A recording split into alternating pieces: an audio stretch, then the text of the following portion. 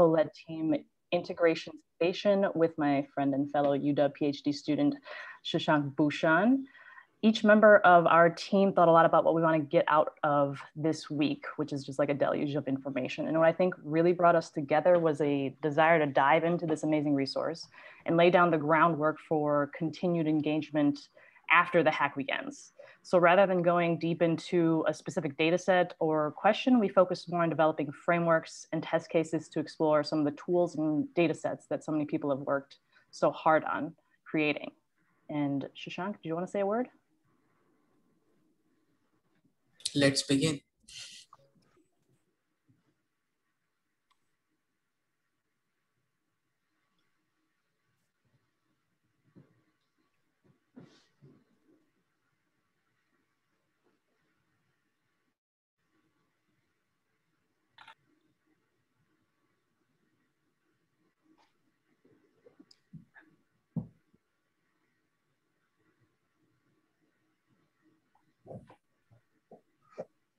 All right, so the first thing that we wanted to think about at Integration Station was what's going to happen 1 month and 1 day from now when we don't have access to the Jupyter Hub environment anymore, and we're all working locally on our local machines. So one of the things that we did was we just wanted to create a more seamless process for getting started locally with Conda and also getting started locally with pip.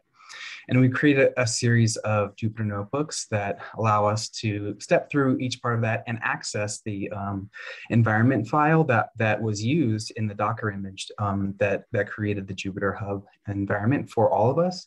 So we have a couple of notebooks for that. And then next slide, please. And then we wanted to then make it even just seamless to move from setting up that environment into working programmatically with the SnowEx data using NSIDC. This is a total hack from Megan's slide, but we wanted to hack it in a way that made it easier for us to do this with the SnowEx data, with the SnowPit data, and also this SnowEx SQL data set. So we have a series of different notebooks that do that. And I think Gifty is going to be next. Next, please. So basically, we wanted to explore SnowEx because wanted to know more about the data and find out what we can be able to retrieve from that data.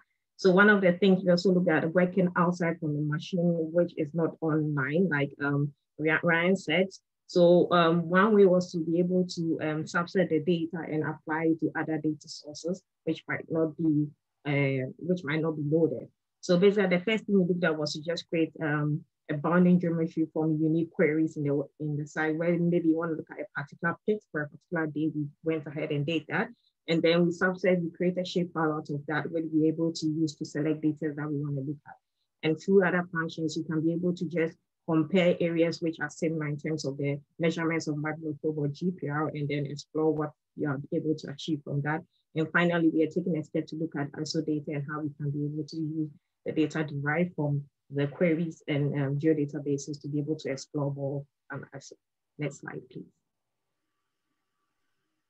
So something that I was interested in was to use the slide rule and compare it with the traditional products that we download from NSIDC. I was not able to compare exactly, I know, but I wanted to explore the way slide rule could be used. Also, I was new to PYX, so I was kind of working with that and playing around with that to see how it works. And I think next Shashank would be better to help. And we're going to talk about a bit even after this to see how we can compare the two data sets. So then we did, among all these things, we did a quick comparison, or not even a comparison, but a basic plot of how things look like. So on the left, we have a 3-step LiDAR DEM on which we have one of the ISAT2 tracks plotted. This ISAT2 track is from July 2020, so we can expect that no snow is there, and we can compare it with the snow of LiDAR track. On the right, we see a messy plot with a lot of points. The black points are the ATLO3 point clouds along this track. The red points is the LiDAR point cloud, which we can consider as a ground truth to measure against. The green point, which are very less visible here, are the ATLO8 points, and the colored points are the slide rule return points, which are colored based on the number of photons which were used in calculating that particular segment. What we see is that the ATLO8 points closely follows the LiDAR point cloud, and so does the slide rule point cloud. We do not do the in-depth zoomed in analysis here, but we highlight that some of the slide rule returns are way off than the LiDAR and the ATLO8 returns, which we need to investigate into. And stay tuned to Slack for more updates as we get more deep into the data. Thank you. And I think Seth is going to share his screen for this section. Great.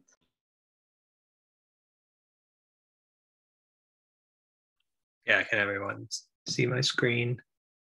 So a few of us were really interested in building off the great tutorials from David and Scott and Claire, the raster and LiDAR processing, to see if we could take a look at some of the SnowEx snow depth data and compare it to the ASO DEMs, and possibly bring in some of our own processing methods and see how far we get. So this was a really good opportunity to learn to interact with the SnowEx database and get everyone up to speed with all these great libraries like Rio X-Array for dealing with raster data. So yeah, we didn't get quite all the way to dealing with some of the nuts and bolts of co-registration of different DEMs, but that's something we're going to be able to build on. So yeah, we got to use all these great libraries, and it's such a great knowledge base in SnowEx on the website to just search for a library and find great tutorials and examples of how to use them. So we built off of, we had a couple DMs that weren't in the SnowEx database, these ASO products. And so we just download those separately and load them in with Rio X-Array. And we also did a little bit of processing there to project them into the same coordinate system as the SnowEx database. So it was pretty fun to see how easy it is once you load things into these great Python libraries to just convert, reproject. And the other thing we wanted to do, we built off of Micah's super helpful database tutorial to figure out how to take tiles out of the snow database, but we didn't want to get one tile at a time. We wanted the whole raster or a specific region. So it was really neat to be able to build up a query. Let's see, got functionality here to build up a query and basically pull out a big geotiff and get the spatial database to do the work for us, getting those tiles merged and resampled and everything. So see what, yeah, so we wanted to take a couple things, just comparing the snow on and snow off DMs that we pulled out, and then also bring in the 3-depth tiles with the same function as before, bringing out the ASO snow depth product and the 3-depth tiles from the database with this cool function. So I'll bring in Shad here to talk a little bit more about how, like where we would go with this now that we've got these rasters and we have some tricky issues to, figure out, are they using all the same datum? Do we have some vertical issues? Do we need to account for differences in processing and compare to do a good analysis of these different snow depth products and maybe generate our own? Yeah, I think it was one of the things that we really wanted to do was kind of validate the ASO snow depth product, because it's sometimes challenging to figure out exactly what's going on behind that hood. And impressively, there was a small, like a 10 centimeter bias between what we got and what they published, which was pretty good. But, we were pretty impressed with that. For me, not having a background in this kind of computing, it was great to be able to get this far up to speed this quickly. Then the last plot that Seth showed was the difference between the two snow-free DEMs that we had access to, the 3-depth DEM and the ASO snow-off DEM. And you can see there's a datum issue that we haven't had time to exactly resolve, but there's still quite a bit of variability between those two snow-off DEMs. That's pretty interesting. Probably a lot of it's over steeper slopes where we didn't do any sort of co-registration between the two DEMs. But I think with a little bit more tinkering around, this would be the next step would be to start to bring in the snowpit data and GPR data and think about how those point data fit into the snow surfaces that you could get over the entire mesa. So that's kind of where we got to. Awesome, thanks, Shad. And we've got one last subgroup that would like to chat with you. Yeah, so the last subgroup, we were focusing more on just trying to take satellite data, specifically data from ISAT-2 and another satellite known as Cryosat-2, and try to just get it into a data format that would make it more easily comparable to some of the other SnowEx data. So basically we're just trying to convert it to something like X-arrays or to GeoPandas data frames or dictionaries, since a lot of SnowEx data seems to be in those formats. And so in doing so, we would hopefully be able to easily generate, like, say, elevation difference maps or some other types of variable data. Just as a quick crash course for Cryosat-2, because I don't believe that was mentioned much during this week. Cryosat-2 is a satellite that is radar based. And as the name suggests, it's mostly focused on getting surface elevation measurements over like glaciers, ice sheets, and sea ice. But we did notice that it has some overpasses in the mid latitudes, including Grand Mesa. And so we just wanted to try and work with the data a little bit just to see what we could get over Grand Mesa.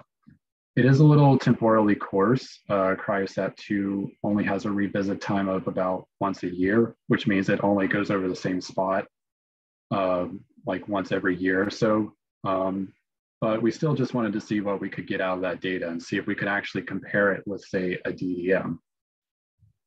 Just to start off first, though, looking at the ISAT-2 data, we used a mix of ice picks and slide rule to first convert the data into a GeoPandas data frame. And then we also found out that we could convert the ISAT-2 data into an X-array. And in doing so, we were able to essentially put an overlay, like set an ISAT-2 track as an overlay, as shown in the bottom left figure. That ISAT-2 track is over an ESRI image, and it's color coded with respect to surface elevation. So something that could theoretically be done is, instead of just doing a single track, you could do multiple tracks. Then maybe instead of surface elevation, you could do like difference with a DEM or possibly even snow depth, just to try and improve, just to get like a good map of ISAT-2 surface elevation, snow depth, or DEM difference over the Grand Mesa area. And then something else we did was just try to compare it with the ASO DEM, which is what this bottom middle figure here shows. There's a lot of there's a lot of yellow in there, but that mostly just goes to show that that both the ISAT2 data and the ASO DEM do show some pretty good agreements over the area. And we were also able to plot both of those at the same time, which was also very useful to have. And then just to go over the cryosat2 data, this figure on the right, the faded mosaic over the sentinel image is a DEM just showing some surface elevation data. And then it also has a bunch of lines and dots that refer to some of the cryosat2 data that was retrieved over the area. Again, there's some pretty good agreements. It might be a little hard to see just from this, but when we did do a 2D plot, we were able to see that there was good agreement between cryosat2, the DEM, and ISAT2. So it might be interesting to try and look at that more carefully just to see how well they actually agree with each other. So yeah, that was mostly what we worked on. We did learn a lot about how to actually process this data. I actually have to give a big virtual high five to Max and Tree just working with the cryosat data because it was pretty tricky to work with just from what I saw. But yeah, I think that mostly covers what we worked on. Great, and that's all we have. Thank you.